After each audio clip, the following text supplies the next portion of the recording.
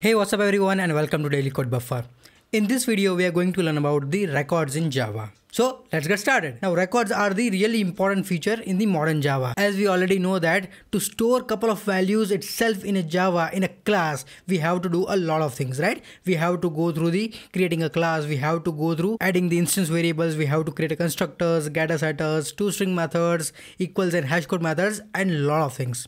Right? So records are the way to remove all that boilerplate code and just to define a record, and we can use that to store the data. So let's understand the difference between how we are able to create a class with all those particular methods and everything, and how we are able to create a record, which is a simplified form of storing the data. So let's take the example and let's understand the differences and how we can use the record in Java. Let me just create the simple class over here. Okay, I'm just creating a student class. Okay, and here you can see that I have created a simple class over here.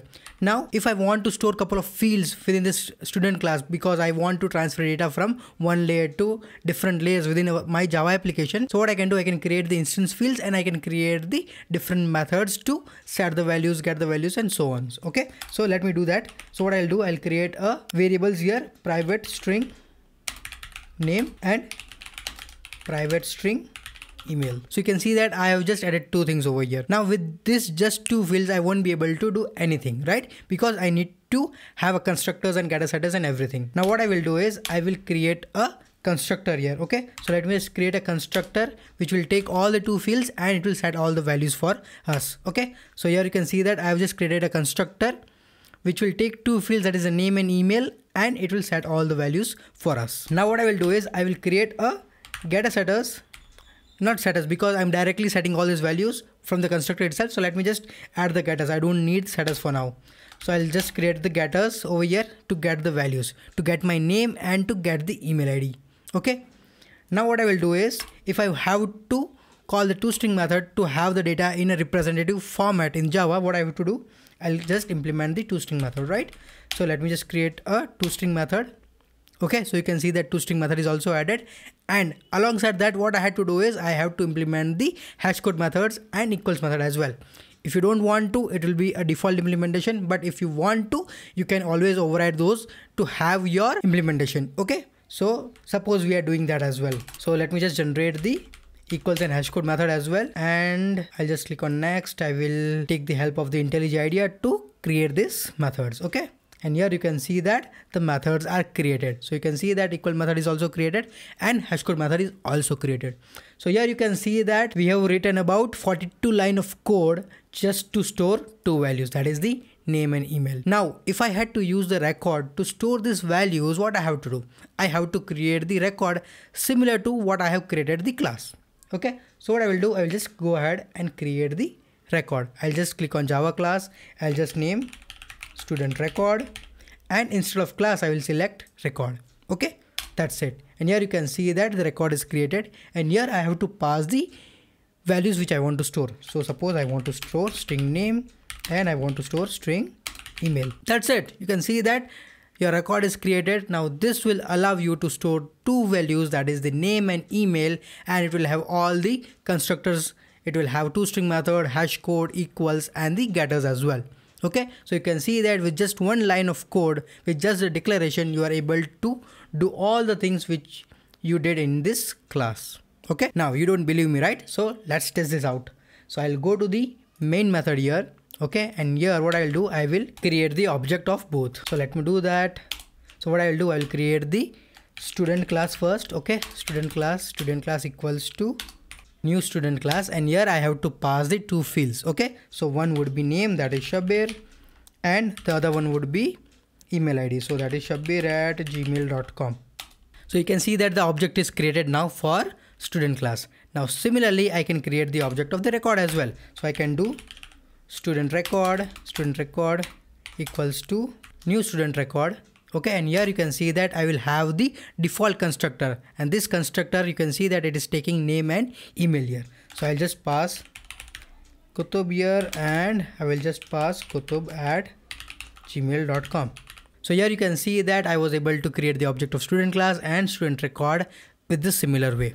Okay, so here you can see that that's the main difference over here, and you got the idea about how to create the object of a record as well. Now let's understand how we created the record. Okay, what are the things that you need to take care. So let's go to the record, and here you can see that similarly how you are going to create a class, you need to give the keyword that is a record here. Okay, so public record and the name of the record you need to give, and after that in the parenthesis, just like the methods that you create, you need to give the instance variables which you want to have in this record. Okay, so here within the student class you can see that I have given the instance variables this way. Okay, and here I have given this instance variable this way. Now there is a key difference between a class and a record and when you have to use the record. Okay, by default all the instance variables that you declare here are final. Okay, and once you declare all the things as final, it is the immutable object because you can only set the values once. So if I do the same thing in class, okay, currently you can see that I have not added final here. The moment I add final for both the fields, okay, you can see that I'm getting the warning here from IntelliJ IDEA, and it is suggesting me to convert this student class to a record because it knows that record will only have the final instance variables. So this is the difference where all the variables that you declare here are final here, which means that you won't be able to create the setter methods. Okay, and if you are creating the objects and you're trying to set the values at the different levels, at that time you should not use the record. You can create the simple Pojo class. But if you are just trying to create the object to store the values and to pass on the values, and that object has to be immutable, at that time you can create the records. Okay, it's very easy to maintain and it's very easy to create as well. Now that's the one thing. Now what are the other things that you can do with the record? The other thing is about the constructor. You can see that whenever you are creating the class, by default the constructor is without the arguments, right? It will be creating a default constructor in the class. This is something that we have added. If I remove this, okay, it will create a default constructor without any fields. But in record it will create a constructor just like this as a default constructor. Okay, so this will be the default constructor. Whatever the parameters that you pass here, for that a constructor will be created. Okay, that's called a canonical constructor. Now the other thing is, just like the class, you can create the instance method as well. Suppose I'm creating the instance method public string print blah blah. Okay, I've created this instance method, and suppose I'm doing sout print blah blah. Okay, so you can see that it's just a simple method here where I've created void and I'm just printing the values here. Okay, so this is the instance method over here. Now if I want to call this instance method, you can call it similarly how you're going to call for a class. So if I go to this here, okay, and if I want to call this method, and I can directly call student record dot print blah blah blah.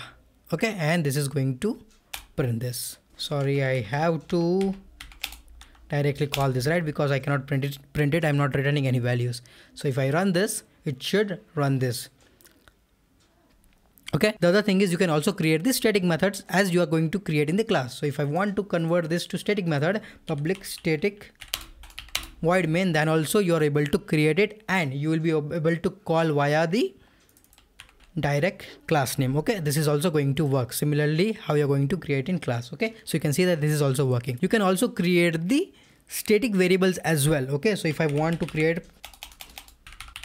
public static string default student equals to ABC, suppose. Okay, so you can see that I'm able to create the static variables as well, but I will not be able to create the instance variables. Okay, so if I try to do public string email, then you can see that I will not be able to create it. Okay, so you can see that if I just change to email ID just to rename it, and here you can see that it will give me the error that instance fields is not allowed in the record. So why this is not allowed? Because by default record is a final. Okay, record is a final because it implicitly adds the final in it. So that's why this is going to be not allowing the instance fields over here. Okay, so that's the one thing. And the other thing to note is when you go to the class over here, and the getter methods that you can see is it will start with the get and then the name of the variable.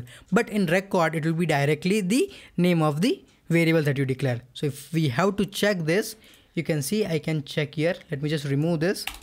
Okay, and if I go to the here and if I try to print this, okay, And here if I have to take the value of a class, okay, so how I can do student class dot get name, okay. But here if I just print it, I have to do student record dot name. You can see that I will be getting directly, not with the get, okay. So if I run this, it will be able to print those two values, okay. So the other thing is, I told you like by default it will have the toString method as well. So let's check that as well. So if I just remove get name here and name here, okay, if I directly pass on the student record, it will call the toString method to print it. So if I just print it, you can see that for this I have added a toString method, the implementation of toString, right? If I go to student class, you can see that I have added the implementation, but for record I have not added, and it by default adds for us, okay. So that's the other advantage. The other thing is, you won't be able to extend anything for a particular class, okay. So if I want to extend any other class, you can see that it won't allow me to extend as well, because by default it extends the record class, okay. But if you want to implement the interface, that you can do. So if you want to implement the interface, suppose I'm implementing the clonable one, okay, you can do it as you're going to do in the class. You have to implement the methods that are available, and you can work with the same way as class, okay. So this is also allowed here. The other thing is also allowed that you can create the different types of constructor as well. Suppose you want to create a different constructor, that also you can create. Suppose you want to create a constructor which will just take the name over here, that also you can create, okay. There is also one concept called compact constructor, which is only available for the record. So let me explain you that as well. So generally how we will be creating the constructor is, for this student record we have two fields, right? So how we will do is, we will create the same constructor here, okay. So let me just create a constructor. This is a simple constructor that we got, right? And this is going to set the fields. This dot name equals to name, and this dot email equals to email, okay. That's a standard constructor that we got out of the box for the record, okay. But suppose if we have to do some validations over here, okay. So suppose I want to do the validation that if name dot is blank, okay, then throw new illegal argument exception, and here I'm passing name should not be null or blank, okay. Suppose you can see that I have just added some of the validations here, and after that what I'm trying to do is, I'm trying to set all these values here, okay. But a compact constructor, what it will do is, we already know that whenever we are adding these fields this way, then it will create a constructor of the same format, okay, and it will set all the values. So what I can do is, I can remove all these things, okay, and I can remove these parameters here, okay. And here you can see that this is a compact constructor, where you will just define that this is the constructor and what is the validation that you want to do. After this, by default it will add the setters, okay. So if I have to do this, and if I run this, it should also work. So if I go back here, and if I don't pass anything here, then it should throw that exception. So you can see that it threw the illegal argument exception where name should not be blank. So you can see that we saw a lot of things about the record here, like how we can create the records, when to create the records, and what are the benefits and what are the different implementations that we can do for the record. We can create the record, we can pass all the different variables, instance variables there within the record. We can create the instance methods, static methods, we can create the static variables, but we cannot create the instance variables. We won't be able to extend the class, and record won't be extended by the other class as well, because it's final. But record can implement an interface. We also saw about the canonical constructor and a compact constructor as well within the records. So these are all the details about a record in Java, and hope you get all the details out of it. If you want to learn more about the records, you can always go to the documentation and you can learn about it. But this is more than enough to get you started using records. Now, if you already use records, then do let me know in the comment section below, like how you have used the records, and if you're going to use it, and how did you use it, that also you can tell me in the comment section below. If you have any doubts regarding any of the things that we have covered, then also you can comment down. I will try to reply you as soon as possible. Now, if you enjoyed this video, then give us a thumbs up and subscribe to my channel for the upcoming videos. You can also click on the join button to join my channel and support me. I will see you in the next video. Till then, happy coding. Bye bye.